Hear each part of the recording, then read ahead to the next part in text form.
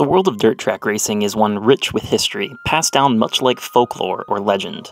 Today we're going to take a look at one of racing's oddities, how late models went from stock car to insane, and then back to weird. In the early days of dirt track racing, things were simple. Buy a car, remove some stuff, and show up at the track. This is how a little sport called NASCAR and the more humble dirt stock car began. In 1948, a group of people in Daytona Beach decided to create a new series. Instead of racing older cars modified for racing, they would race newly released, or late model, stock cars. Although this new series would gain massive popularity, the modern late models we know today would start a little bit later. More on that in a second. In 1967, NASCAR, and conversely the late model stock car world, installed roll cages in their cars. This would presumably stop injury. By mid-1970, racers started realizing, oh my gosh, we are spending a lot of money on new cars every year. Why don't we go buy junkyard bodies or fiberglass ones and put them on top of our roll cages and chassis that we already have? Well, it turns out that race car drivers like saving money almost as much as they like spending it. And thus, the late models we know today were born.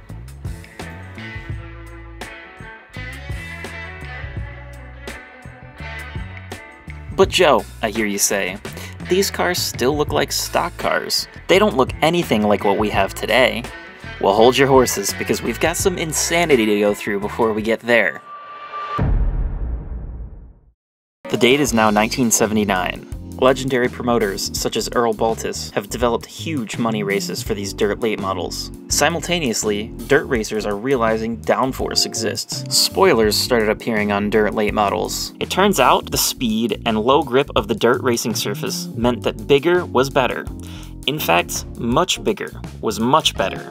And people began measuring spoilers in feet instead of inches.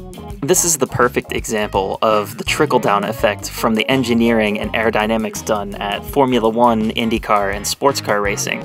Around this time, the promoters of pavement racetracks saw trouble ahead. They decided to make new rules for pavement late model racing. Until this point, dirt late model racers could take their dirt car from a Saturday night and race it on the local paved track on Sunday. These rules, along with technical disparity, put a stop to that. The year is now 1980. Do your best to keep up, because things are going to start moving a lot faster. The early 1980s introduced the most rapid development dirt late models had ever seen. As spoilers got bigger and bigger, sideboards were also introduced. These took the same sort of forces created by the spoiler and put them on the left side as well. And as was true with the spoiler, bigger meant better. As this development continued in 1981, a new outside factor would come into play in 1982. The price of aluminum dropped rapidly, so while 1981 had many late models that had fiberglass or steel Camaro bodies and huge spoilers, 1982 and 1983 saw teams building their own bodies out of aluminum.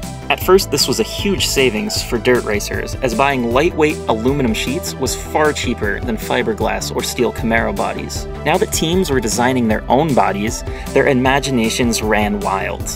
Lap times started decreasing rapidly, and cars with big motors started turning blazing fast times. As every team thrashed to catch up, the cars started looking like blocks of cheese, with more and more extreme bodywork every time they showed up to the track. The cars were becoming so big that they couldn't be transported to the track in a trailer. They would need to be on an open flatbed. On top of this, the price of aluminum once again started to rise, and this type of racing heavily favored big motors, and therefore big budgets. Although on dirt, late models weren't necessarily as popular as sprint cars, they were drawing the intrigue of the American dirt racing world. Some local late model stock car equipment that we're going to see running here in a heat race as the sprinters get ready for some more of their action. And earlier, Steve Evans went down to the pits to try to figure out what these things were really all about. As a special treat today, we're going to show you some of the action of the local cars around here that they call late model stocks. Late model what? I'm not sure. And stock, they certainly are not.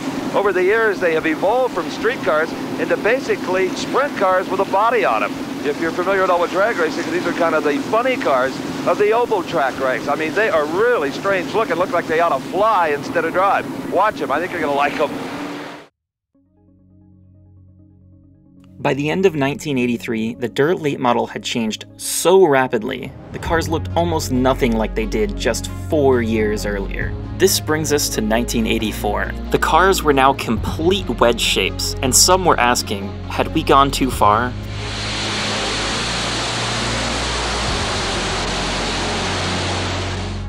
Since these bulky cars were chewing through aluminum, tires, and motors, the backbone of the sport, the small teams, couldn't keep up, so they started backing out. The dirt late model was almost a victim of its own ingenuity. Robert Smalley with the NDRA, that's National Dirt Racing Association, created a rules package to curb the growing bodies.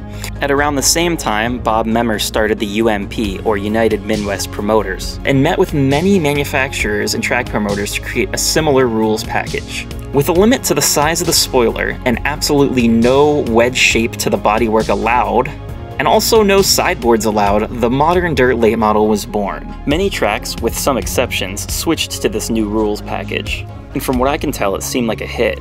In 1986, just 2 short years later, over 200 cars entered the biggest dirt late model race of the year, the World 100. Although these rules laid the groundwork for late models even today, there's still a few major changes between 1985 and now. In the early 2000s, some racers found success with a new type of suspension, which laid the foundation of the cars we drive today. The cars looked primarily the same, but the left side of the suspension hiked the car into the air. Without getting too technical, this took advantage of the 4-link suspension and created a thing called anti-squat, which basically lifts the car on throttle. These cars were radical in their design, and difficult to drive as they would lift the left front tire up off the ground, and it was hard to see the racetrack. Although these original cars were pretty crude, racers proved once again, if you give them a box to fit inside the rules, they'll just tilt the whole damn box if it gives them an advantage. You see, tipping the car up on end like this created a bit of a wedge shape. Although the car wasn't actually shaped like a wedge, the fact that it was tipped over to the side meant the air saw it like it was a wedge. Between the late 2000s and now, we've slowly been developing this idea. The cars have gotten more and more asymmetrical. You might ask, why jack the left side of the car up and not the right side too? Well, this asymmetry shifted the aerodynamic balance of the car to the left. And remember, since we're only turning left is more good. As rules have developed around the height of the left rear of the car, crafty teams have raised the right front to push the left rear down when the car's sitting at ride height. It's important to note that the nature of the anti-squat and the light springs they're using to achieve this are actually still compressing and sealing the front of the car off as soon as they start moving.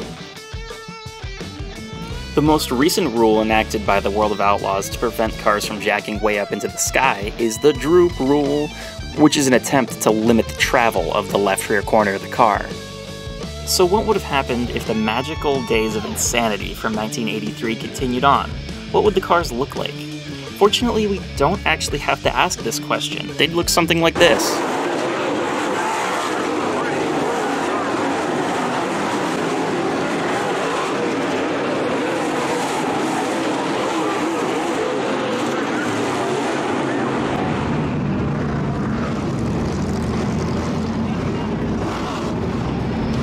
Although these cars are fascinating to look at, and they're undoubtedly fast, I personally believe that cars with 12-foot tall boards strapped to them wouldn't have taken off quite as fast as the dirt late model has. If you like this video, I would recommend checking out the rest of my channel, as I chronicle my life as a dirt late model driver. From Jersey Shore, Pennsylvania, this is Joe Lusk in the Aussie Race Park Schwartz chassis with a JSR 340 cubic inch Chev. Lusk goes second quick.